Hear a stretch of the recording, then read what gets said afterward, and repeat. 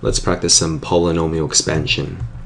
So when we see a question like this involving a cube, some binomial cubed, it's good to remember that we can rewrite it as 2x plus 3 times 2x plus 3 times 2x plus 3, or even 2x plus 3 squared. If you recall, or if you ever learned exponent law, it's the same thing as anything is to itself to the exponent 1, and you would simply add the exponents to get the number 3. So we know that this is the same thing as this.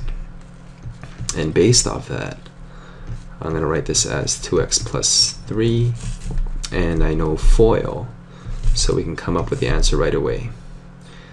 The first term squared is 2x times 2x is 4x squared. And then the trick to find out, do FOIL quickly when we're dealing with a binomial squared, is to say, what is this times this? This is 2x times positive 3 is 6x, and double it. So we get positive 12x. 3 times 3 is 9. So we went from here to here. You're probably wondering what just happened there. But if you actually rewrite it as 2x plus 3 times 2x plus 3 and you FOIL it out, you see that binomial squared. You can find it out quickly by simply saying this times this, double it, becomes your middle term. And once we're at this point, some of you may actually simply use distribution where you would go this times this, this times this, this times this, etc. However, to be more reliable, consider using this method here. So I'm going to write the bigger part on top here, and then I'm going to write the smaller part. This is a binomial instead of a trinomial on the bottom here. And I'm just going to multiply old school style. It causes less errors. Positive 3 times positive 9 is positive 27. Notice that we're keeping the signs. Positive 3 times positive 12x is positive 36x.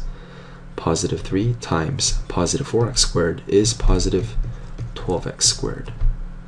2x times 9 is 18x. 2x times 12x is positive 24x squared. And don't forget this last part here. 2x times 4x squared is going to be positive 8x cubed. And this is where we just drop everything down and add.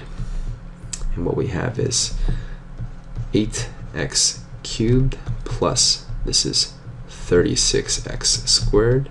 And this is a positive sign here, by the way.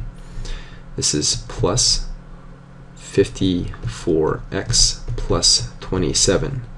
And the reason why this technique works is called the vertical method, instead of just expanding here this way, is that we're automatically gathering terms, so there's less chance of mistakes. So here is our final answer. These questions are pretty straightforward in terms of understanding, but in order to actually follow through without making mistakes, it's a little bit harder. You have to work on your math abs, your core, your foundations, your algebra, as long as it becomes sound, and this will be the foundation of you succeeding in future bigger problems.